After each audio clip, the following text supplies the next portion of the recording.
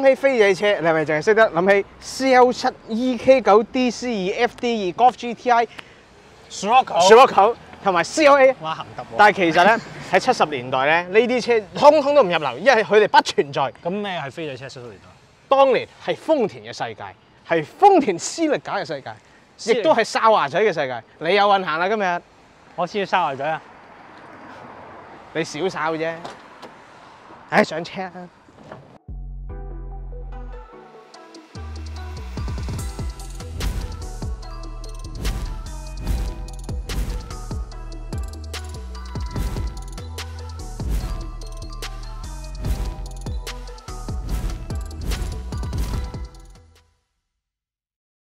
好易揸嘅啫，又係 Toyota 嗰啲 feel。嗰個波棍我係聽講個手感係真係好奇妙，嗰個手感係好清脆利落，同埋好你 feel 到係好多空間，啱啱好。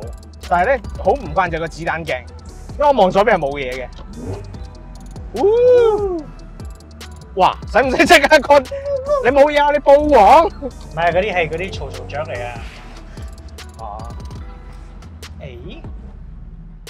哇！覺得呢啲幾行喎，等我坐翻好啲位。就咁由廣播道一扭出嚟咧，有一個幾唔錯嘅感覺，好 positive 喎。點解你一開頭對於Celica有咩？我覺得喺70幾年講緊而家如果你講最早嘅Celica都有成50年歷史啊，係50年嘅啫，即係其實。一係好多脾氣啊，一係就唔係咁易搞，古靈精怪啦，已經唔係我哋個年，完全唔係我哋嘅年代嘅嘢。係我會以為好難揸，所以就唔係會一貫豐田作風喺個波出嚟。你係啊，好輕嘅，好幾多指輕嘅，唐太冇風油睇，但係正常啦。你揸喐佢嘅時候，係啊，唔算話好重，唔需要啲好 advanced 嘅技術去駕馭。同埋佢個腳踏啲擺位咧，嗰個人體工係正常嘅。即係唔好話古靈精怪，好似以前啲波子偏埋一邊啊咁樣。咁始終係右軚車即係佢做出嚟係貨右軚㗎嘛，本身都。咁所以哇，果然豐田喺70年代已經係洞悉咗，係需要做一啲易揸嘅跑車。所以亦都係點解即係其實個故事都好悠長啊？點解個車咁 popular 咧？香港好多人。或者以前玩車人就會對於呢個就哨牙仔啦，叫佢做。係啊，我由細到大已經聽過呢個名。哇 ！Capita，但係嗰個 Twin Cam 機器嗰啲聲好好聽，係，好似啲 NA-MX-5咁嘅聲。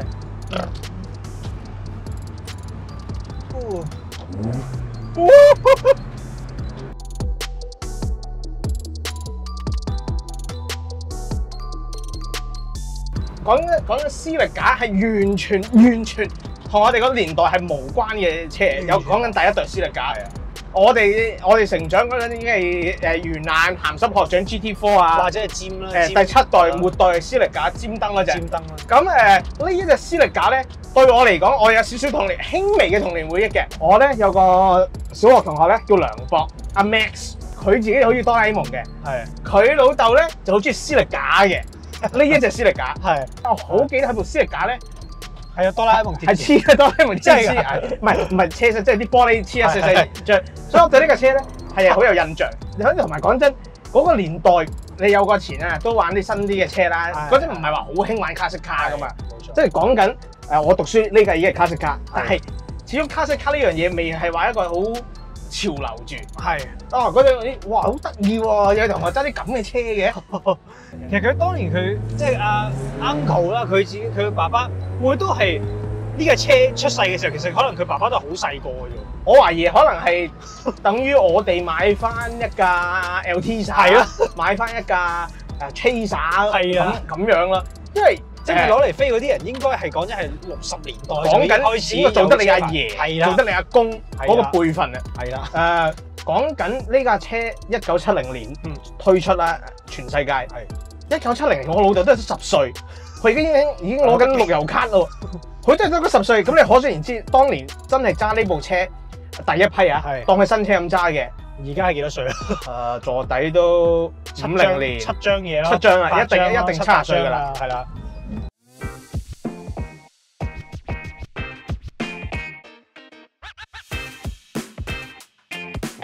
咁我哋頭先都睇翻咧，其實呢一隻嘅Celica，佢喺澳門嘅戰績都相當之彪炳，係唔知5連冠嚟嘅，連續5年喺澳門都攞冠軍。咁其實往往咧喺賽場上有好成績咧，你喺公主道啊、窩打老道啊呢啲咁嘅飛車聖地咧，都會一定大受捧場，蹤影啦，一定有佢嘅蹤影嘅。咁當然啦，我哋再講多次。我哋真係唔係佢出嚟 rap 嗰陣，我哋都未成形啊，唔知喺邊啊！我哋仲係上一世，係咪先？係啊，我哋上一世就可能係揸呢啲車啊。可能我哋已經老啦嗰陣。唔知啦。Anyway， 咁以我所知咧，佢真係淪為一架飛仔車，應該係80年代、70年代呢架車新車嘅時候都唔好，即係話平民跑車啫。係，但係都唔係話即係平民得咁。因為嗰陣其實車都唔係好平民，即係講50、60年代嘅時候，即係一架車好貴㗎，講緊幾皮嘢一架車㗎。係啊，所以係平民跑車啫，都唔會平得去邊。平得去邊？係啊，咁其實我哋發現有一個好得意嘅趨勢嘅，係好似而家喺 YouTube 拍緊片嘅老前輩啦，講緊佢哋可能有車牌係80、90年代，到佢哋買平靚正嘅飛仔車咧，就係 AE86，Levine 明燈嗰啲，佢哋好多個都有噶嘛。嗰啲話成日話呢啲啊，湯都冇人要啊呢啲車，嗰陣幾蚊㗎，1蚊㗎，係幾千蚊，1蚊啦，或者佢哋叫。咁咧呢架車其實當年誕生係因為60年代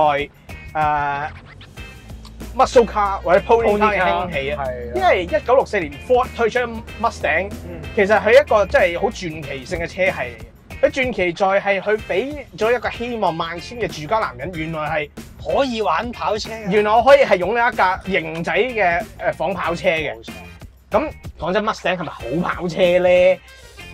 我諗我哋可能64年嗰個年標準係嘅，但係你而家就算睇翻一架2023年嘅 Mustang 係咪一架跑車咧，就值得商榷嘅，都依然係。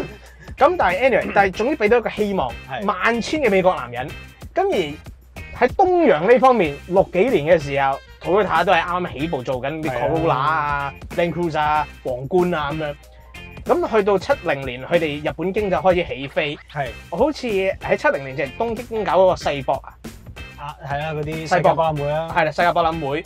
佢哋其實係好想做一部車出嚟，話俾全世界聽，我哋日本仔一定都做到一部跑車出嚟。咁正係有咗 Mustang 呢個咁樣嘅好嘅案例。佢哋自己做一部咁嘅 pony car 出嚟啦。咁其實同 Mustang 一樣，佢都係取材自佢哋當時嘅房車啦。Carina Mustang 都係嗰啲 Falcon 係咪？即係其實都係。係啊 Mustang 其實建基於架 Falcon。係咯，都一模一樣。所以其實你話佢係咪好需要自己一個 ground up 嘅跑車底盤咧？我覺得唔係好需要啊。佢以前有啦2000 GT， 唔係但係2000 GT， 我同你講喺當年係等於 LFA 咁嘅級數，冇人買得起。咁啊係。咁其實呢一架車就好似70年代嘅 GT86，係嘛？Lexus 出咗 LFA 之後，佢係等一陣就出多一部，即係大家買得起嘅跑車，咁就Celica啦。再加上 Toyota 嗰啲車系咧，慢慢又演變啦。你嗰啲所謂 Supra 其實都係嚟自佢啦。Camry 其實都係衍生自後來2、3代嘅Celica嘅一啲特別款，之後再生咗條出嚟，有 X 乜先係個 XX 嘛？係咪20啊？X 係咪20？係咩意思啊？我見過 XX 啊，係 XX 係好似係 Supra 嚟噶嘛，類似嗰啲啦。總之好複雜啦，成個族譜係好複雜。其實好睇嘅族譜係好複雜，Crown 都係咁樣㗎。一時又走埋去，又走，即係又誕生咗另一仗出嚟咁。Anyway， 即係呢一架就哨牙仔啦，即係香港人最熟悉嘅。咁佢所謂哨牙其實係因為佢嗰個 U 型嘅 chrome bumper 同埋佢個頭上。但係頭先咧，我一路就同阿車主喺個團工度喺度影呢個 rolling，我就研究啲佢嘅哨牙仔咧，原來遠啲睇又真係有啲似喎。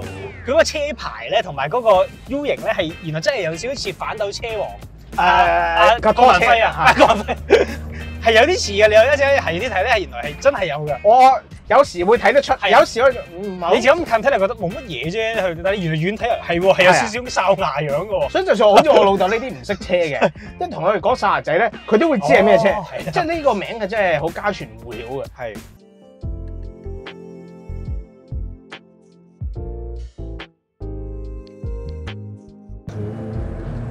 再加上呢啲嗰個年代好 mechanical 嘅聲。係啊，但係其實咧，佢聲大咧，佢又唔係好快嘅。講緊呢一架叫做1600 GT 版咧，佢就行一個Twin Solex 嘅 carburetor， 即係孖級啊，兩個急必打之後咧Twin Cam 機器。當年 Twin Cam 機器其實好，即係跑車先有。一般嚟講咧，都係單 cam， 再低能啲咧就淨係筷子計啊 OHV。係啊，咁所以 Twin Cam 當年嚟講係真係好勁啊，掟得杯落㗎。咁呢副 2TG 嘅機器其實都擺咗喺好多唔同嘅豐田車度 ，Carina 一定有嘅。冇錯。咁但係就擺咗個Celica，個外形咁殺食，成個日本 Mustang、日本 Pony Car 身上，佢就自然就成為一個 legend。咁但係咧講真，佢嘅懸掛設定咧，其實當年嘅造車科技都唔會有咩 multi-link 啊。當年 Benz 都未發明到啲咩嘢出嚟啊，所以其實係一個好簡單嘅，前面係獨立懸掛，後面都係一條 live rear axle， 係同86都差唔多，Mustang 係差唔多。係啊，咁其實你話你用而家嘅車嘅標準嚟睇，佢嗰個 handling 係粗糙嘅，係即係彈下。你見我哋都係啦。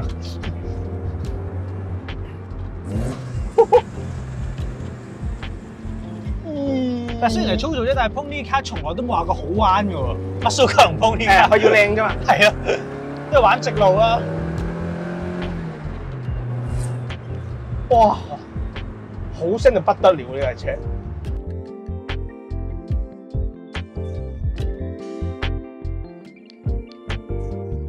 但係咧，佢嗰個聲啊，嗰個軚盤嗰個質感啊，你轉波，哇！呢啲完全係你好似翻咗去70年代，哇！你係唔係80年代啦？你就80年代揸住呢個擔有上車啊，有邊啊？之後咧去 Marylord 接啲女校生。Marylord 好，咁都咩都好，唔會呃啲人嘅。即係總之去車啲名校女仔，之後咧就。我知邊？哇！你明唔明啊？嗰個畫面，我哋幻想出嚟啫。若果你真係嗰個年代揸Celica溝女嘅咧，留言我哋知。我係好想知道當年嗰啲。我驚佢留言之後，佢老婆唔俾佢睇。是但啦，可能係嗰個咧。哇！但係真係 very good。其實香港係咪好多都係 GT 版？因為其實佢有好多版啦，有 ST 啊、ET 有 T 版，有 LT、ET、ST、GT， 有啲仲有 G4 㗎啦，有啲係啦。香港啊，據車主所講咧，好多都係 ST 版 GT， 係一個樣其實就分別就不大嘅。係副計其實馬力都有成100幾匹啦，咁都 OK 嘅，以當年嘅標準嚟講。咁同埋要扮 GT 都唔係好難嘅，即係啲拉下花啊。啲 body kit 啊，搞下嗰個鴨尾仔啊，冇錯，係啦。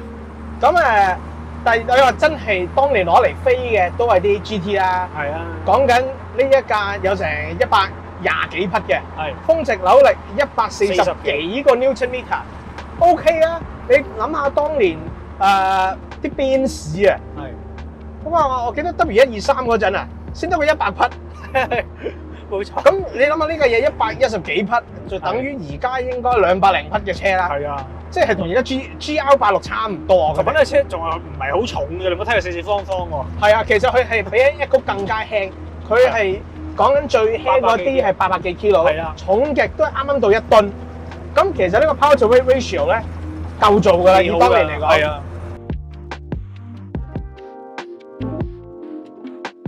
但係我明啲人咧，而家揸Celica咧，真係唔係攞嚟飛，唔係攞嚟快，係 within the speed limit， 之後可以俾到最大嘅嗰種70、80年代嘅感覺嚟，好好 feel 啊，好 feel， 真係好好 feel。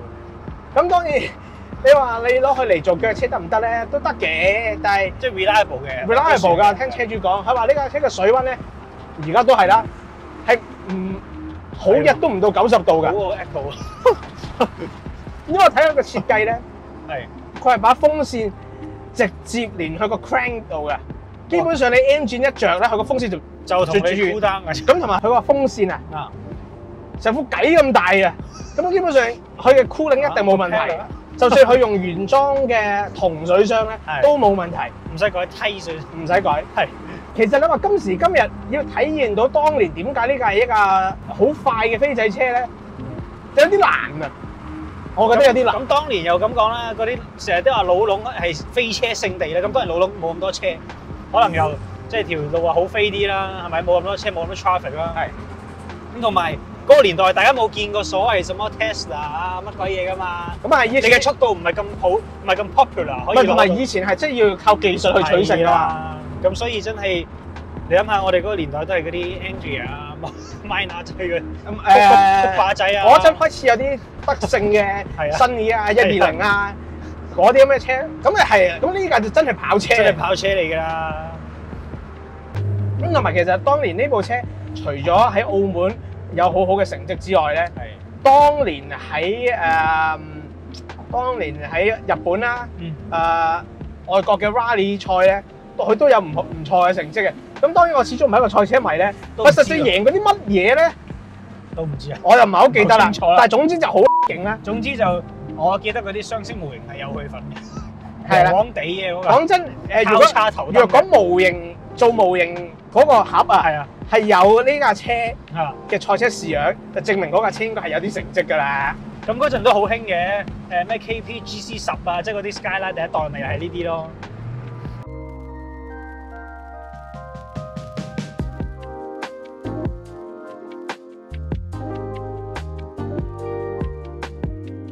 好好揸啊！呢架車，但係冇一種你好需要，即係你好易溝通啊同佢。係啊，因為有時我會覺得咧，可能60、70年代啲車，譬如由 Anglia 啊或者 Minor 就係開始都嚇怕我啦。有時我講係好似要即係同阿爺傾偈都要坐一陣去灌輸。有 generation gap，但係呢一架咧，我覺得係故事上我有 generation gap。係，但係揸起上嚟咧，你當佢一架80年代嘅車去揸咧，其實嗰個心態當80年代嘅車都冇問題，90年代都差，有啲車都可能難揸過去嘅。即係落嚟同你喺維園踢波，佢都仲可以同你踢波喎，即係佢唔會仲吹到兩嘴，吹到兩嘴喎。咁係有個咁嘅感覺。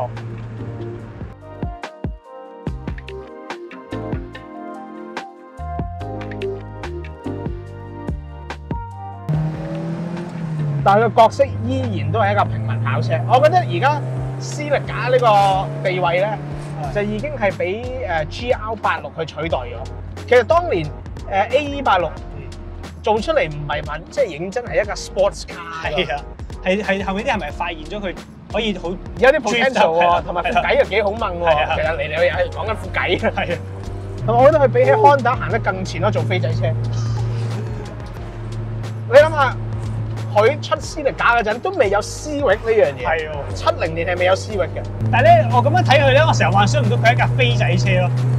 因為佢喺而家呢個年代已經揸佢係好有 taste， 即係你會覺得係好似即係我未見過佢真係冧前七嗰個樣啊！係啦，到我哋出世嘅時候，呢啲已經變咗一個古董車啦。係啦，即係講緊要敬畏嘅，要見到佢係殘散爛，冇人要。嗰個 generation 應該真係80年代、90年代頭，90年代頭應該係水尾添啦。咁你又諗下，其實80、90年代啲車開始嗰啲成個 design 係好 space age 噶嘛。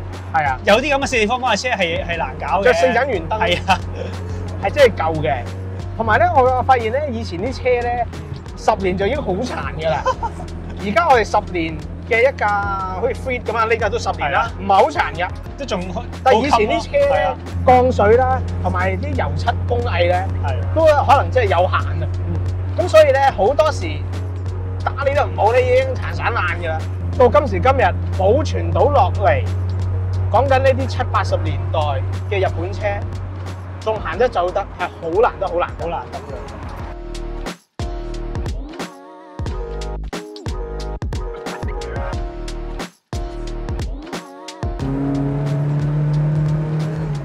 講真，你再舊啲嘅車，60年代嘅車，未必有個咁嘅 reliability 俾你去真係去揸佢。係啊，50年代嘅車更加唔好講啦，即係佢啲質感係再勁啲。咁但係就開始我就好似即係有 generation gap 啦。係啦，嗰個 gap 越嚟越大啊！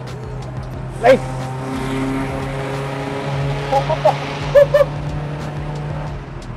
其實講真，我幻想自己喺東望洋嗰個 pit lane 咧，嗰兩夢場變。係啦，你嗰條安全帶真係好性感，跌膊啊！我諗起阿潘永年咪揸啲，潘永年成係揸嗰啲 Alpha 啊，GTV 係啊。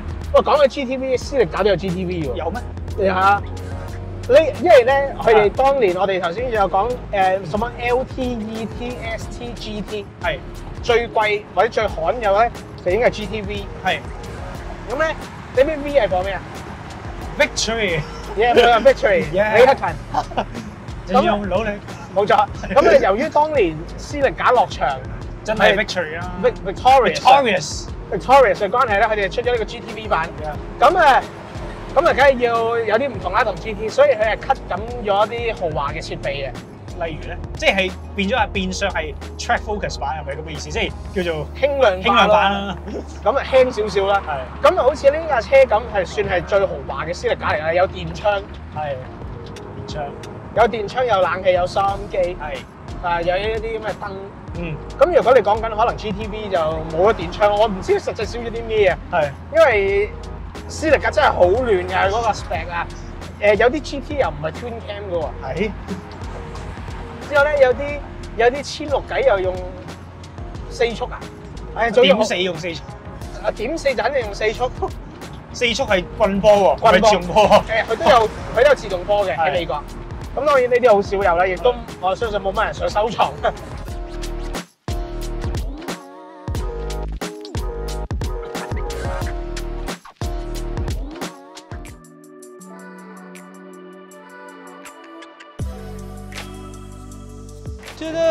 哇！